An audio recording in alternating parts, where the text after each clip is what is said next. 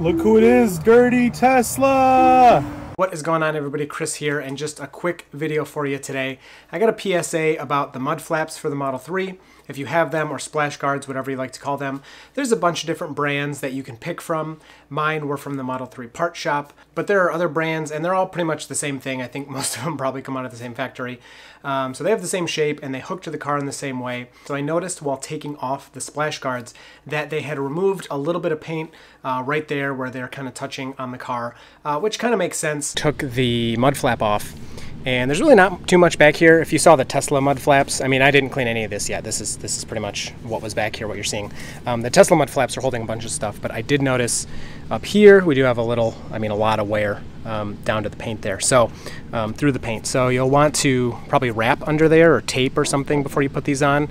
And I will probably paint that somehow. I have the repair paint, which won't be perfect, but better than nothing. But actually, it was funny. I made a video about these splash guards a long time ago, and people mostly use them for looks, but also some functionality. The rocker on the bottom of the Model 3 does accumulate some damage down there with rocks and debris being kicked up. The paint chips away, so that was a complaint from people. Tesla even has their own kit to put splash guards on the car, but people were finding that those were even worse than the aftermarket ones, collecting a lot of debris in there and also having the same problem of potentially damaging the paint. So most people did not recommend Tesla's solution. So these third-party ones that you can get from a lot of places have been working pretty well for a lot of people. I did notice that they did protect from mud, from splashes, and it did seem like in the back of my rockers where I was accumulating some of that damage, that seemed to kind of freeze in time. Now, of course, I wouldn't say this solution is 100%, but you're probably better off with these than with nothing. So as for the PSA, I removed the mud guards, and as I said, I noticed some of the paint was gone just a little bit behind that mud guard where it was rubbing. And it's actually pretty funny. I think somebody commented on the original video kind of warning me, hey, you know, you're putting those on, they're touching the paint, which, you know, is pretty obvious from the installation. You should maybe put something there, you know, to guard the paint. And I thought about it, and I was gonna go back and look into that or see if any damage was occurring. And I just forgot. It's not something I really thought about. Well, I took them off and I looked and saw that some paint was missing there. So I wanted to share with you what my plan is here, what I think about this. First of all, it'd be really nice if these could be redesigned so they were only on kind of the wheel well and they weren't wrapping around the car touching the paint. But for what we have now, if you already have them installed or if you're planning on getting some, I think I have a pretty good idea of what to do. So for me, I have the Tesla paint repair kit. I made a video about that. It works really well. Since there's just a very small amount of damage there, I'm gonna put some paint over that to kind of put paint over the metal and protect that. From there, I thought of a few things. One was really stupid, and just putting some electrical tape over that area to protect it since it's covered by the mud flap anyway. You can't really see it. And I guess you could do that, kind of janky though, and probably not the best solution. So I found some paint protection film on Amazon. A lot of people use paint protection film on the entire front of their car or 100% of the car to protect the paint. That's not something I opted to do. I think it's a little too expensive for the benefits that you get. But for people that did that, that's great. They would already have this and they don't have to worry about it.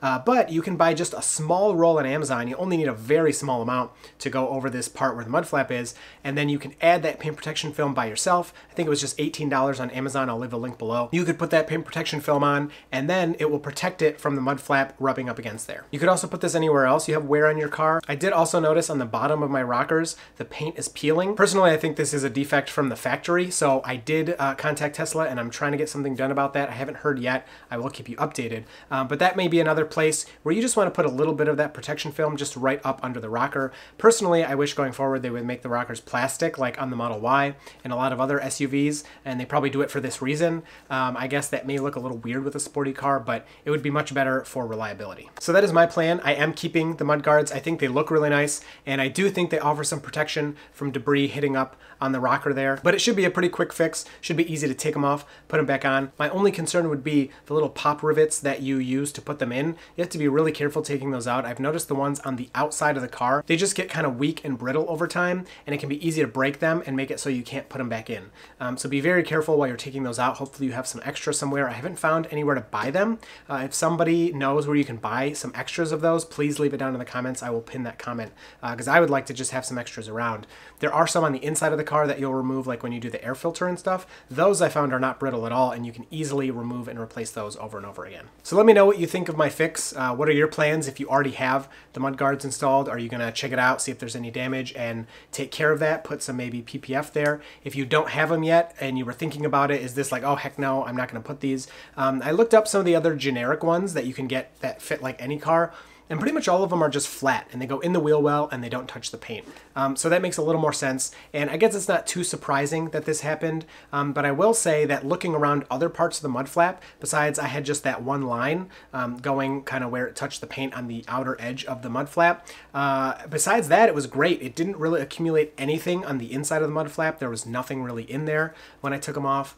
So overall, I'm really happy. And I think the damage at least is in one small area versus that whole rocker kind of getting blasted with sediment all the time, especially for me, regularly driving on dirt roads. I think it's important to have those on there. And again, I like the look. So let me know what your plans are. I look forward to talking to you down in the comments, and you will see me in the next video. So Autopilot and I are happily driving along.